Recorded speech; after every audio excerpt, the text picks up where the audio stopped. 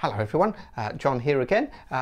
This is a request for Matt. This is Hootie and the Bowfish, Let Her Cry. It's a nice little solo, this one, so let me show you how it goes. So here's the first little bit. It's like a pickup. This bit comes when he's still singing. So this is nice and easy. It's just 7 on the D string, hammer onto 9,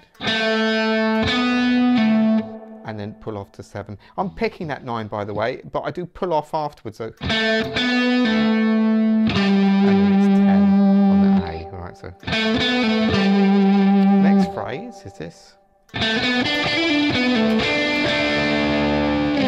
So this is 7 here on D, up to 9 on the D, 7 on the G, and then a little hammer on and pull off up to 9 on G, pull off to 7, and then pull off 9 to 7 on the D.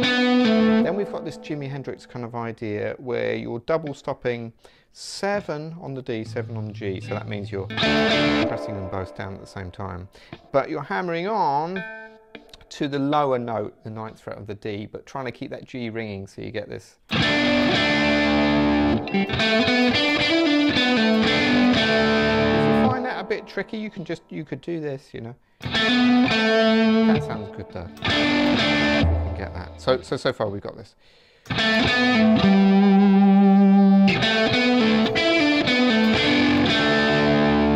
Then we have this idea. This is 7 on the high E to 8 on the B, back to 7 to 8 again.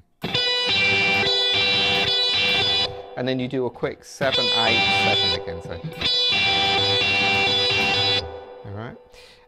And then we're gonna, next part is this. So this is kind of the same as the last one we did, but this time you're holding down 7 on the G, 7 on the B, hammering onto 9 on the G, letting that B string ring this time. And then we have.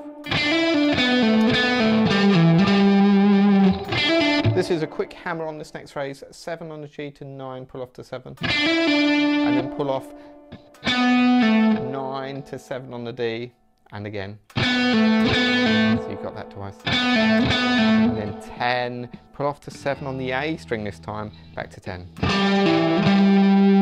of vibrato at the end. Okay, so let me go from the top.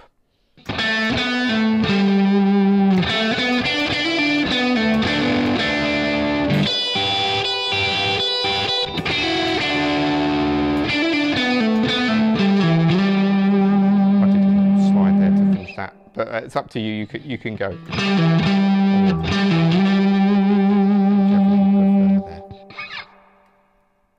Not too tricky, that one. Maybe if you're not used to those Hendrix little moves, it's a little hard. But I hope that helps, Matt.